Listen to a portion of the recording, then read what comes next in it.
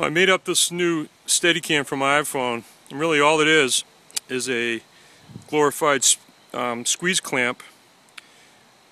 On the top I put two little white rubber pads so when I mount the iPhone in the squeeze clamp it doesn't put any pressure on the iPhone and it holds it in there really nice. Right below that I made up a hand grip which is nice and flexible. It won't slide up and down the shaft. On the bottom I made this wooden block with weights on the outside. I think it's important to have the weight spread out a little bit. Instead of just putting all the weight right in the middle, the bottom will sway quite a bit. So I spread the weight out about 12 inches on that wooden block. And that wooden block just kind of slides in the end of the pole. It's friction fit, comes on and off pretty easy. So right now I'm going to put it in the clamp. It's going to go right in there. And I'm going to squeeze this tight. That little orange button right there undoes it. It's pretty simple. So I'm going to put it in and I'm going to walk around a little bit and give you a quick idea what the footage looks like. It's really just a matter of like squeezing it 3 times and it's super simple. So I'll squeeze it and get the exposure just right. Alright, so it's really just hanging, it's hanging kind of like free floating.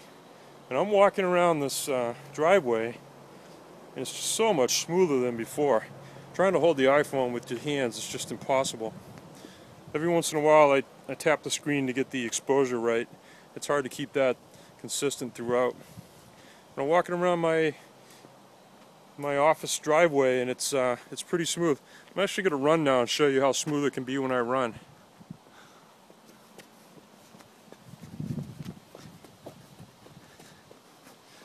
I just ran down past my truck, kind of give you an idea of what it looks like.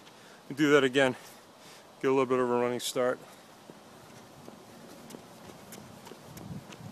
It hardly feels like I'm running. It's amazing. Looks like it's running on rails, so yeah, I'm pretty psyched. It's a clamp I already had a couple of bucks, if at the most, of materials that I used to make it with, including the clamp. The clamp was probably 20 bucks, but I wasn't really using it anyways. So there you go.